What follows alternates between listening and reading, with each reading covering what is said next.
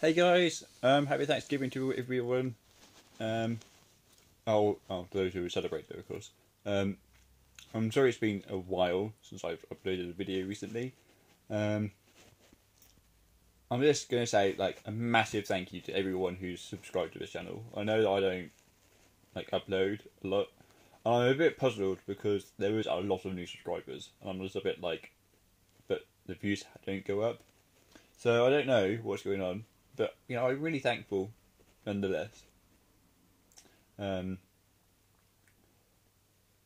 Recently, DocM77, a person who I work alongside, raised $40,000 for a German NGO for children against cancer, and it's just amazing that someone can do that for the gaming community with the gaming community power. Yeah, I thought it was really important to make this video and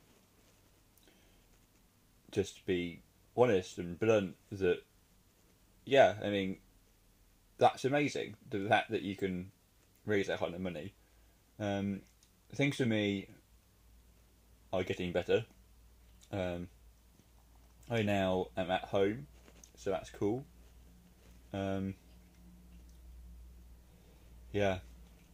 So I recently bought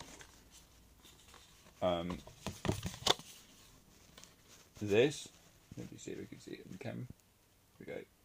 It's like an attachment for your review mirror because I have a van, obviously, and reversing it is a pain, like an absolute pain.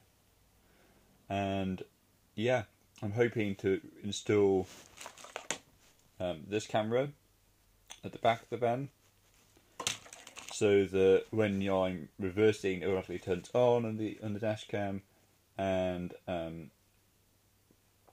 gives me parking sensors that I wouldn't have in my van. My van's too old.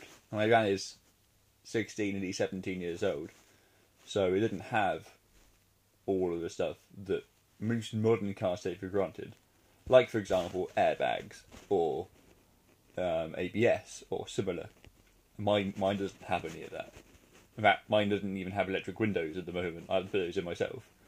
It still has the winding mechanism for the windows, which you get used to. But it would be nice to, have heaters that work in the winter. That would be helpful.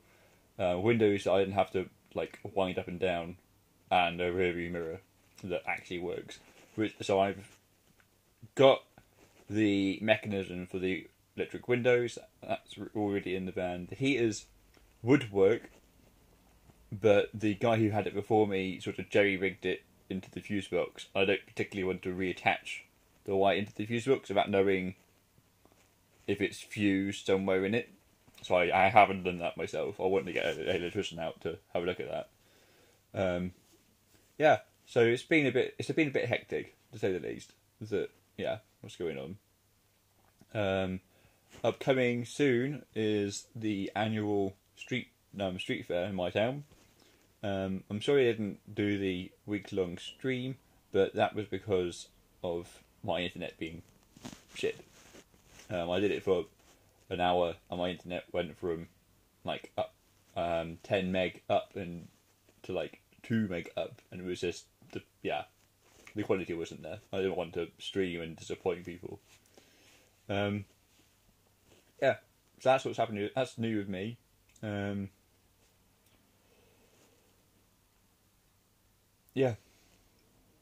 to see you soon.